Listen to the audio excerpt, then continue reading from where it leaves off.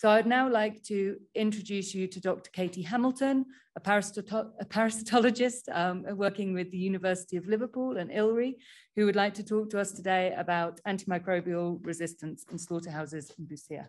Thank you, Katie. Thank you, Lian. So as Lian said, I would like to talk to you about a study that was performed by many of the people who are online and who are sitting in this room on antimicrobial resistance in a slaughterhouse in Western Kenya.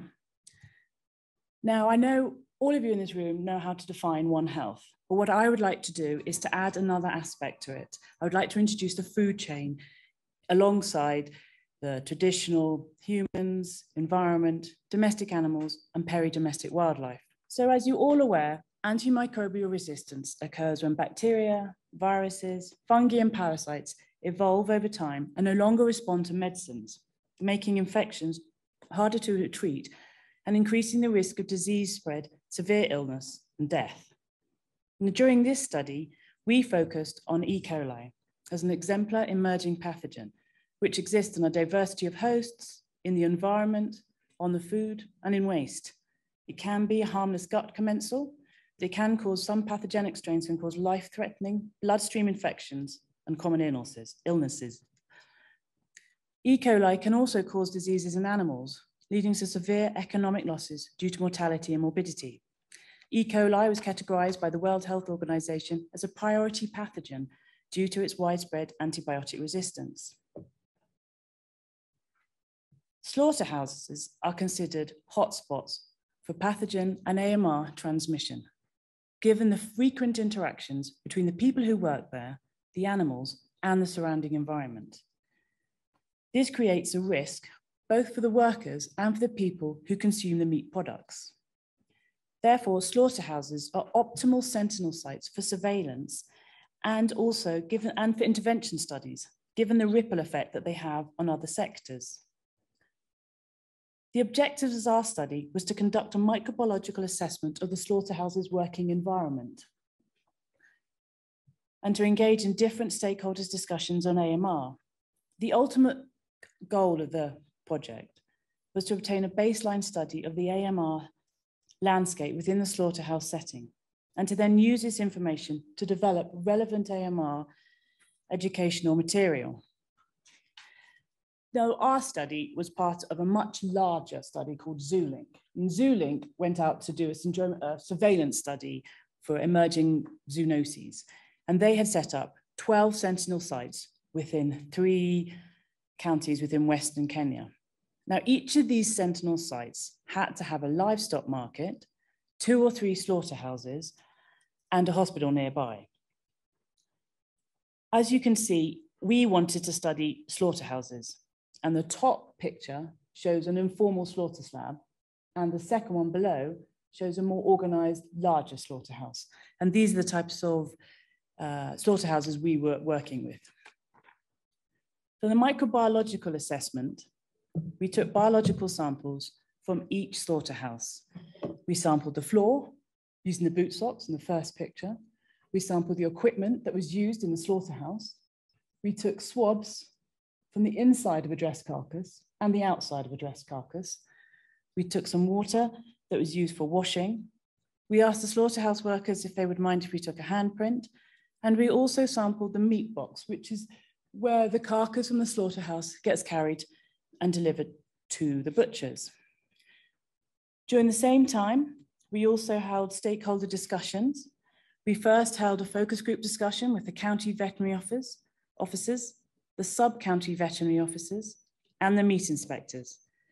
And during these discussions, we explored stakeholders involved in antimicrobial resistance within the slaughterhouse context, factors driving the AMR, and the challenges dealing with AMR. We next organized a series of workshops for the slaughterhouse workers in the 3 counties. With them, we explored which drugs they commonly use, why they use them, and had they ever experienced treatment failure? And if so, why did they think this had happened? So now the results of the biological sample. We collected 193 samples from 13 slaughterhouses. 9 of those were ruminant and 4 of those were pig in 11 of the sentinel sites. We identified isolates in just over half of the samples. There really appeared to be no difference between the pig and the ruminant slaughterhouse samples. And the highest proportion of isolates in the samples came from the carcass, the boot sock, and the meat box. Then we went on to do antimicrobial susceptibility testing on 98 of the isolates. 21 of those were from pig, and 77 of those were from ruminant. On average, the isolates were resistant to 3 of the 14 of antibiotics tested. The results indicated that the isolates were most commonly resistant to streptomycin, ampicillin, tetracycline, and trisulfur. Multiple drug resistance is when an isolate is resistant to 3 or more classes. And in this case, over 51% of the isolates tested were. Again, there was no significant difference between the isolates from the ruminant and the pig slaughterhouse samples. And the highest proportion of multiple drug resistant isolates were again from the boot sock. Extended spectrum beta-lactamase are enzymes that confer resistance to most beta-lactam antibiotics, including penicillins and cephalosporins. We found this expressed in 16.3% of the isolates tested. The samples with the most ESBLs were the boot sock and also the meat box. Now, the boot sock represents the environment within the slaughterhouse. So this is significant. I mean, some of these slaughterhouses, it gives an indication of what is going on within this slaughterhouse. But there was no difference between ruminant or pig. So it just appears as if there's one large soup just mixing around within the environment. Through the focus group discussions that we held, we identified the stakeholders that really play a role in antimicrobial resistance within the slaughterhouse setting and how they relate to each other. Now, butchers emerged as prominent stakeholders, as they are often the ones who bring the animal to the slaughterhouse and then again take the carcass to the butchers. Butchers emerged as individuals who can exert a lot of pressure, to the point where some individuals complained that they couldn't actually do their work properly due to the pressure that the butchers are putting on them. We believe that we can use the butcher's influence and leverage it to positively influence and educate other stakeholders. The inadequate use of drugs was recognized as a reason for the increase in driving resistance. This included the under or overdosing of animals, not respecting withdrawal periods, and the indiscriminate prescription by professionals, such as medics and vets. And this was highlighted by one participant who said, if we vets also continue looking at all animals like they are antibiotic deficient, that is the disease we treat. This problem will continue to escalate. Major challenges in dealing with AMR within a slaughterhouse setting is related to the limited staff and the inadequate funding, which leads to underinvestment in the infrastructure and the equipment. Many of the individuals who work in the slaughterhouse, they don't have any protective clothing of any sort. There is limited availability of water. The perimeter fence, which is important for biosecurity, is often missing, and waste disposal is sometimes indiscriminate and just spread into the environment. When we queried what the workers thought of AMR situation in the slaughterhouse, they said they had no idea, as there was no laboratory capacity to detect or surveillance to detect any changes in AMR. Everyone did agree that antimicrobial resistance requires a multi-sectorial approach involving many stakeholders. This can be very challenging to coordinate, but they did appreciate that the medics should be involved for public sensitization, as they're the ones that carry so much respect within the community. A national action plan on prevention and containment of antimicrobial resistance was launched in 2017. The results, and part of this national policy is to involve all stakeholders. The results from our stakeholder meeting indicated there needs to be a better coordination with the people who are trying to introduce the action plan to the people on the ground to ensure that there's a proper implementation and control of antimicrobial resistance. When we spoke to the slaughterhouse workers regarding drugs and what they take, they admitted quite freely that they often just use self-diagnosis and only go to hospital or seek medical advice if there's any case of complications. They admitted that they had experienced drug failure in humans, mostly antimalarials, and in animals, ectoparasitic and helminthic drugs haven't worked. Drugs are freely available on the markets, in the streets, and in the small corner shops. That fact, coupled with a lack of formal advice, leads to an unquantifiable amount of use of antibiotics in animals and humans. One of the most popular antibiotics purchased for humans was amoxicillin, and for animals was alleamycin. When we queried the reasons for resistance, the slaughterhouse workers knew that there was a germ that causes disease, and it is transmitted.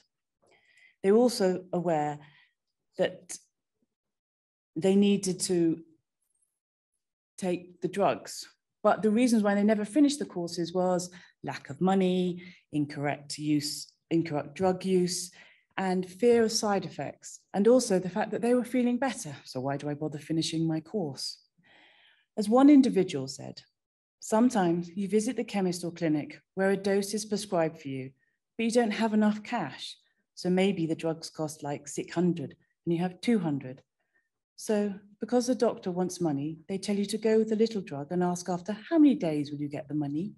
You tell them tomorrow. You take the drugs for a few days and notice a change, then stop, which also contributes because you have not finished the dose.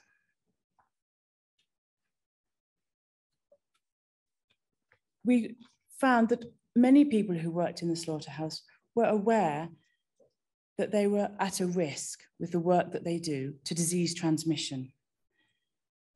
As one slaughterhouse worker said, so maybe there are diseases that affect the animals and is undergoing treatment. The animal is taken to the slaughterhouse without completing the treatment.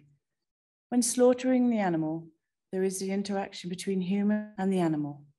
In case there are injury to the human, there may be mixing of blood of the animal and human blood, and hence we can also be affected.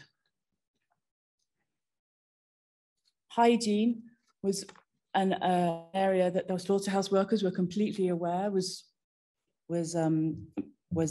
important in dealing with resistance.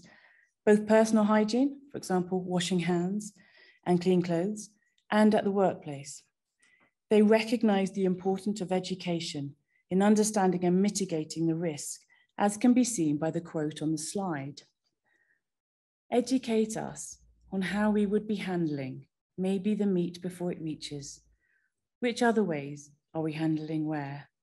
Educating us on getting a knife, cutting meat, how to hang the meat so that it doesn't get bacteria from the ground.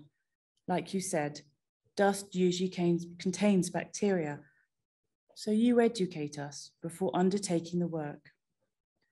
As part of the study, we developed an educational video that we produced and shared with all the participants taking part in the study. The video was so well received that the government of Kenya endorsed it by including their coat of arms at the end of the video. Public health messages are important, and our work we are doing here directly informs the implementation of the national strategy. I would just like to say thank you very much to Rebecca for organising this and allowing me to highlight my work, and all the people who were involved in the study and everyone who funded this. Thank you very much.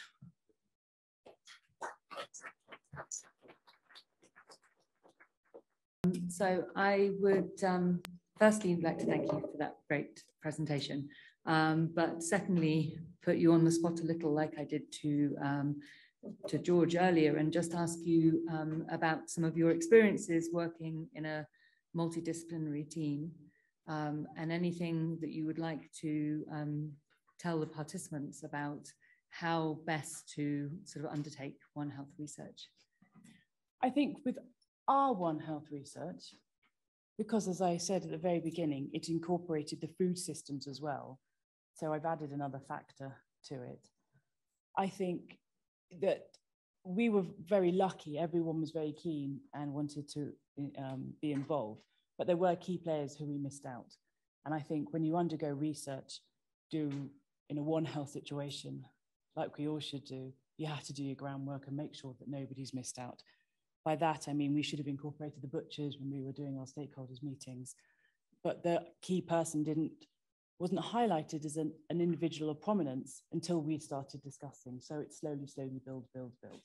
So I think does that answer your question? That's great. So there was a sort of iterative nature in building your sort of research question and the people you were working with. That's great. And thank you very much for highlighting the educational video. I would like to ask if you could put the link to that in the chat so that everybody can easily access that. That would be wonderful. I will do. Thank you so much. Okay, another round of applause for Katie. Thank you.